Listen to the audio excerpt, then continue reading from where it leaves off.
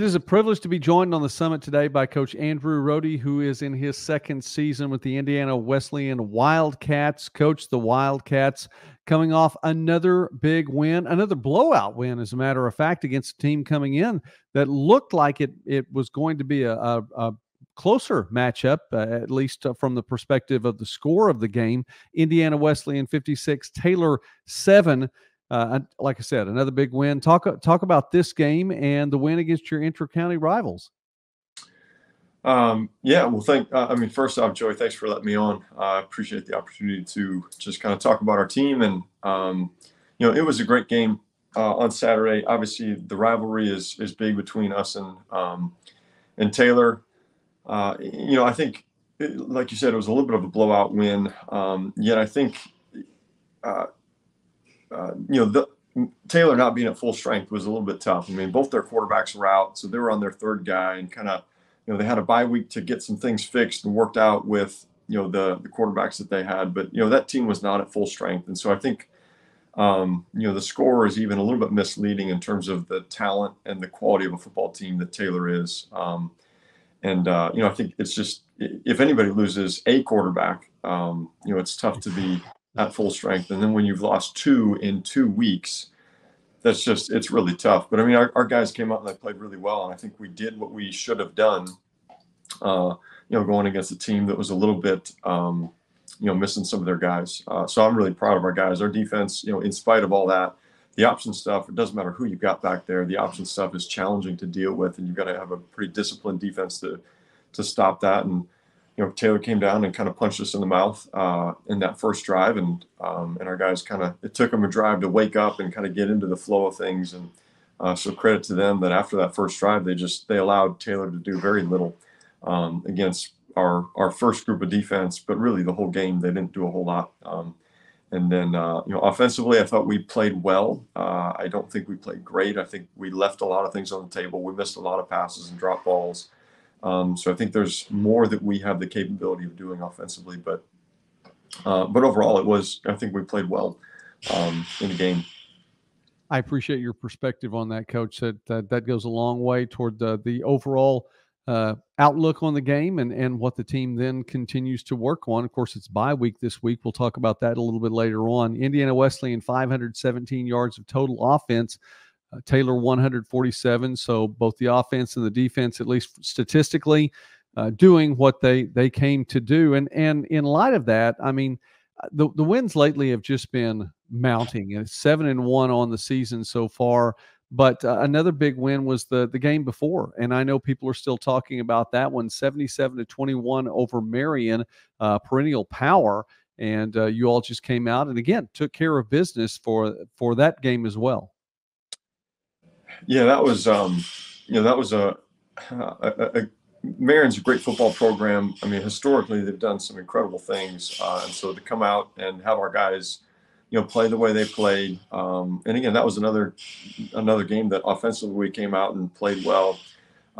Yet defensively we gave up a touchdown, but then once they kind of settled in, it's like they couldn't do anything against us. But that is a very, very talented team, and when you look at their roster and who they have on their 2 deep, it's still a really good football program. But I think that showed us a little bit of what our capability is as a team, in that our offense scored, 10 touchdowns in the first 10 drives. And defensively, once we kind of got through that first drive, they really didn't do anything. And I think, Keegan LaBelle, that running back is an outstanding running back. I think he might be the best running back in the conference. And their offensive line is big, and they got great tight ends.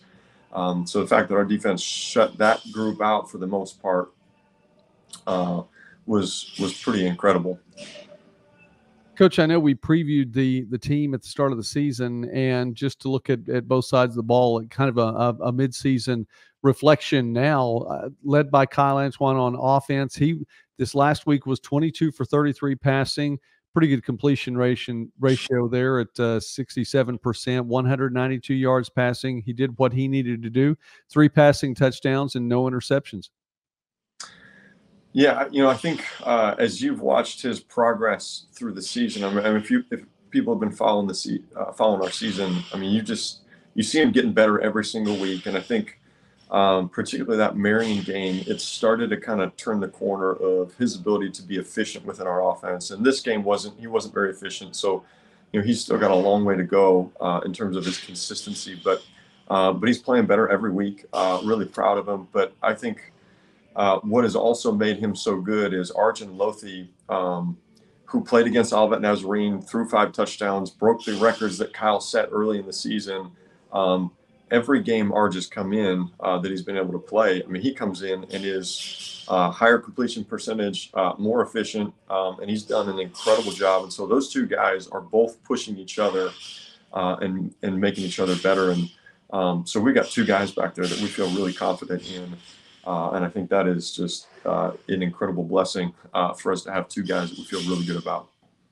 And coach, to continue that thought too, when you have 2 guys like you were just mentioning there, and have stability in the backfield as well. Ryan Whitwell, among a number of other backs, by the way, too, but I mentioned him to get the conversation started, as he had 17 carries, 145 yards, rushing touchdown against Taylor, but he's averaging 120.1 rushing yards per game for the season, good enough currently for 3rd in the NAIA. Yeah, Ryan's been playing better and better as the season goes. And I remember we talked in the summer, we just kind of didn't know exactly what we're going to get. I mean, at that time, we had gone through spring ball and a little bit of our summer stuff. And, you don't tackle much. And so you don't get a full picture of how good our backs can be. Because I think between Ryan and Roosevelt Cage, we've got 2 big backs that are tough to tackle for negative yardage plays or anything that's less than 4. And so both those guys have done a great job. Ryan particularly has been a guy that puts us consistently in 2nd and medium to short and 3rd and short situations, which has allowed us to be pretty efficient on 3rd and 4th down as we're going for it. And I know he's playing well. He's 3rd in the country in terms of yards per game. He's got a lot of touchdowns, but having Roosevelt Cage and having him be able to step in and be an even more physical back, a more downhill back, that guy finishes really well. I think at one point in like 4 of the first 5 games, his first carry he took for a touchdown in every game. Kind of a funny statistic, but it also shows just kind of the power that guy has to run through tackles. So the combination of both of those guys together has been really good. And Elijah Gibbs hasn't played a lot for us yet. He's kind of been getting in at the end of games, but he's missed a lot of training camp due to some health issues, yet he is starting to kind of come back. His speed's coming back. His feel is coming back. And so I think he's going to be a 3rd piece to that backfield that adds a whole different dynamic of speed that we need right now. Coach, I know that that Vegas odds don't really go into the NAI, but that sounds like a fun prop bet as to whether or not you're going to get a score on your first carry of the game, since he's done it so many times. That would be interesting. We're visiting now with Coach Andrew Rohde from Indiana Wesleyan here on Midwest Sports Net. Wildcats 7-1 on the season. By the way, I encourage you, please subscribe to the channel. We would appreciate that. Algorithmically, I have no idea what it does, but it does help us, and become a member as well. We enjoy talking about small college sports and more throughout the Midwest and beyond. Coach, looking at the defensive side of the ball really quickly now too, because clearly the defense has done its job too against some powerful opponents. We've already talked about a couple of them. I know for over the course of the season, they've held up. All-conference performer Clayton Mosier, a solid day on Saturday, 11 tackles, 1.5 TFL, and part of that, a sack as well. And he's now set the program record for tackles, got 234 to his tally right now. That I actually didn't even know that, so that's pretty incredible. I mean, Clayton has done an unbelievable job all season, and I mean, just highlighting a couple things beyond his statistical football records and what he's meant to this program on the field. Clayton also just got named about 3 weeks ago. He got named as one of the finalists for the All-State Good Works team. So he's going to get to go down to the Sugar Bowl and get an award and be a part of that whole thing and be a part of the parade. And they're going to take care of him. And he'll get recognized as one of, I think, like 22 guys that are a part of that from all levels of football all around the country. So he's just done an incredible job of making an impact in this place off the field, in addition to what he's done on the field. But yeah, he's had an awesome season. He's a difference maker in our defense. So having him healthy, having him play this season is just he changes our defense, and that's a guy that it's really hard to throw the ball into the field, and it's even harder to run the ball into the field with that guy out there. So he's done an incredible job, and he's been part of an unbelievable defense so far. So and I think it was like going into the St. X game about 3 weeks ago. Our defense had given up, I think it was 37 points, yet they had also scored 37 points, which was just like, I mean, you hardly hear of things like that. But they had basically tied the first 5 opponents from a score standpoint just by themselves. So, they're playing great football. I mean, Luke Bay's sitting in the middle as our middle linebacker and just making a lot of the calls for our defense, putting our guys in really good positions. That guy is playing outstanding football and setting our defense in a position to be really successful. I mean, he sets a really physical tone to it. And then Preston Sykes kind of on the back end, at that safety position between him, Bays, and Mosier, that crew of guys just makes it a nightmare to run the football against them. And as we create, a defense that kind of turns offenses one-dimensional and makes them, have to throw the football, and offensively we've scored pretty early, pretty often. And when teams are getting behind, they're just starting to say, hey, we've got to throw the ball to catch up or to play at this level of football. Having Neil Campbell out there, shutting down receivers, and Davion Turner and Vance Shepard, all 3 of those corners have played just tremendous football. And I think right now we're leading the nation, or at least before this last game, we were leading the nation in interceptions. And then on top of that, having a pass rush with Anthony Cheeseborough, who's pretty high in sacks, Garrett Hathaway, Caleb Williams, Robbie Hunter. I mean, that crew of guys, they have done a great job of both shutting down the run and then flipping it around. And as teams are throwing, I think, again, before the Taylor game, I think we're leading the nation in sacks as well. So that defense, man, it is a nightmare to play every day in practice against them. But it's also something that I think has helped our offense grow and helped some of the young guys on our offense grow, like Kyle Antoine and Arge and Isaac Smith and a lot of those young guys. They have grown up so fast because of what they get to see every day in practice. Coach, bye week right now. What's bye week like in Marion? I always enjoy that question because it's different across the country.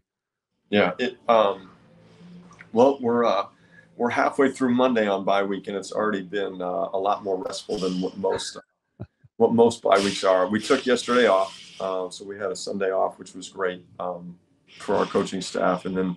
We're in, and we're obviously working hard today and kind of getting after it, but we'll recap the game this afternoon. We'll practice a few times this week. A little bit lighter. We'll get some of our young guys into practice a lot more and really try and boost up the young group and get those guys going a little bit more and have some pretty physical yet fun and competitive practices. And then I think everybody's looking forward to Friday, which we'll practice early Friday morning. The guys will lift afterwards, and then at that point we cut them loose. So they've got Friday afternoon, all day Saturday, all day Sunday, and so we're hoping that we can walk back into this upcoming week as we get ready to prep for Concordia. Really, really mentally, emotionally, and physically rested as we walk into this last stretch of Concordia, Siena Heights, and Lawrence Tech. Well, I appreciate that. And again, you just mentioned it. So you talked about the closing to your schedule, regular season starting to wind down. 2 of those 3 games at home, including Concordia once you get through the bye week, November 2nd. The Cardinals in their swan song season picked up a pretty big win last weekend. And so I know even though it's the final season, you're not looking ahead to anything. Now, from my perspective on the media side of it, yes, we're talking and we're looking ahead to saying, hey, the Wildcats look like they're putting themselves in a good position for playing in November and possibly beyond. But I know you're taking it one game at a time. So tell us a little bit about that Concordia matchup.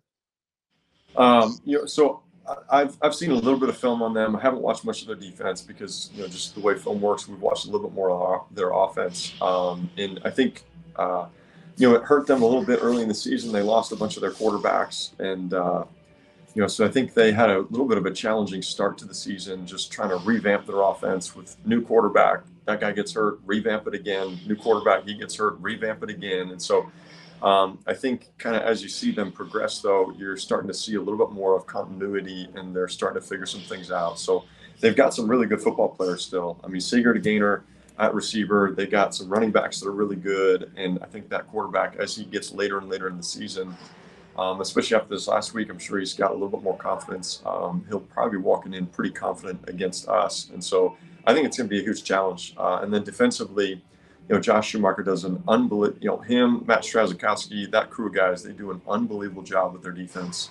I think it's one of the defenses that gave us the most fits and the most problems last year. And I'm sure it's going to be the same this year. It's going to be a real challenge going against those guys just because of the quality of coaches that they've got over there.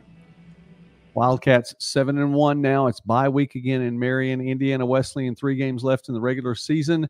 But again, putting themselves in a solid and a strong position to be looking ahead to the second season, though. Coach Rohde, I'm not putting any words in your mouth. I know you're taking it one game at a time. So I appreciate you taking the time to visit with us today. A couple of big wins. It has been a great season so far for Indiana Wesleyan.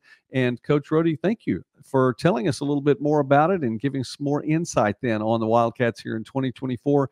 Open invitation always here on the Summit on Midwest Sports Net. We appreciate you, sir. Awesome. Thanks, Joey, for having me on.